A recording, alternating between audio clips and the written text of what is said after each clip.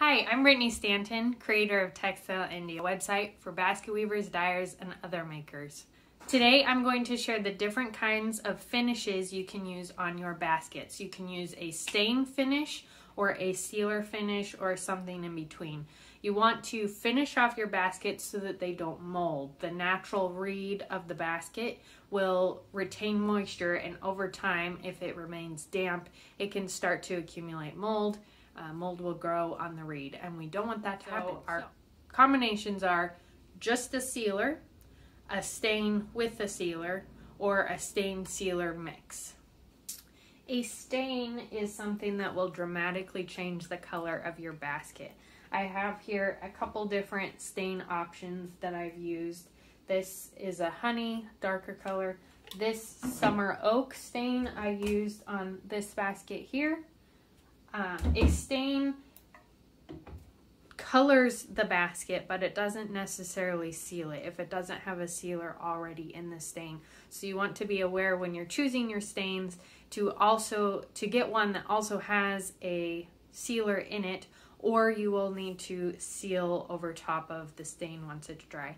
For sealers, I have this clear wood finish. You can also get Danish oil wood finishes.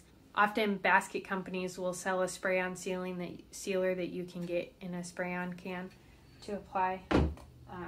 This guy here I sprayed with this clear wood finish. Also a note about sealers is to get a satin finish, unless you want glossy finish. But a glossy finish will leave your basket looking more plastic than the natural wood texture, so just be aware of what texturization you're getting in the sealer you're purchasing. A sealer finishes off the reed so that it doesn't take on grime or oils or absorb moisture. So you use the sealer to finish it off. You can use the sealer on top of a stain or just the plain sealer on top of reed. I'll show you how to apply those. You'll need brushes. You can use foam brushes. I prefer bristle brushes, and I have a couple here in different sizes. I also have several different colors of stain and a couple spray sealers. Today I'll be using this summer oak stain. I also have a piece of paper laid out that I will be using as my ground cloth. First, I will go over sealing a basket using a clear spray sealer. First, shake your can of sealer the amount of time it suggests on the back of the can, and then holding the spray can 6 to 10 inches from your basket. Here I'm working around the outside of the basket and then from the inside of the basket, spraying evenly around the basket. Lift the handle up if you have one. Wire handles get messy if they have the sealer on them, so try to move that out of your way. And allow 10 minutes for the sealer to dry before adding a second coat. For the second coat, work from the bottom and catch all the walls and the rim and the inside, and spray your handle if you have a wooden piece on your handle as well. To use a stain, you'll be using a bristle brush and the ground cloth. And you want to shake the can of stain vigorously to get all of the mixture mixed well.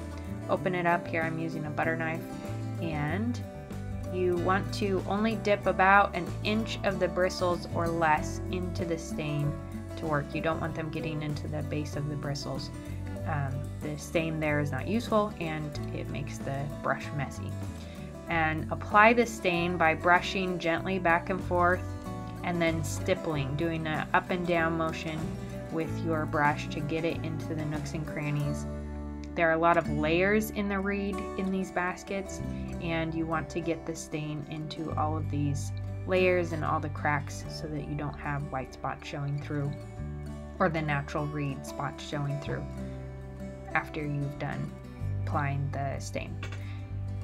I'm going to speed this up here a little bit so that you can see the whole process. I'm working around the base of the basket so that I can hold the rim.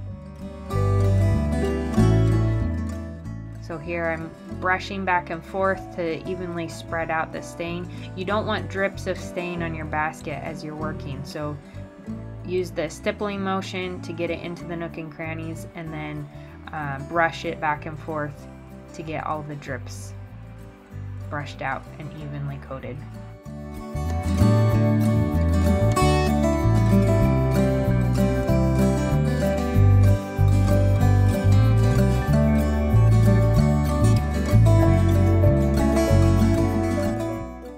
Here's the stippling motion in a little more detail. I'm brushing back and forth and then pressing the bristles quite strongly into the nooks and crannies and getting both the bottom and top edges of the reed to take on stain. As you get close to the rim, just work around up until the rim so you still have somewhere to hang on to, and then you'll be going onto the inside to stain the inside of the basket. So here, this opening on this basket is fairly small, and so I'm having to work at odd angles to get this stain to apply to the reed inside the basket. So do what you have to do to get the stain to apply evenly inside your baskets. Here I'm working kind of at an angle and having to brush a little bit more than I did on the outside to get it spread out.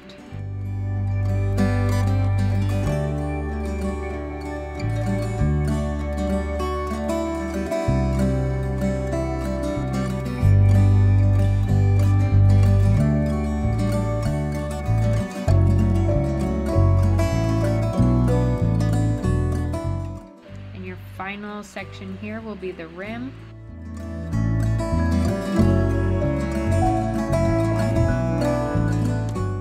Make sure to catch all the nooks and crannies, get all the edges. There's a lot of edges on the rim between the lashing and seagrass. Do a final coat over your basket.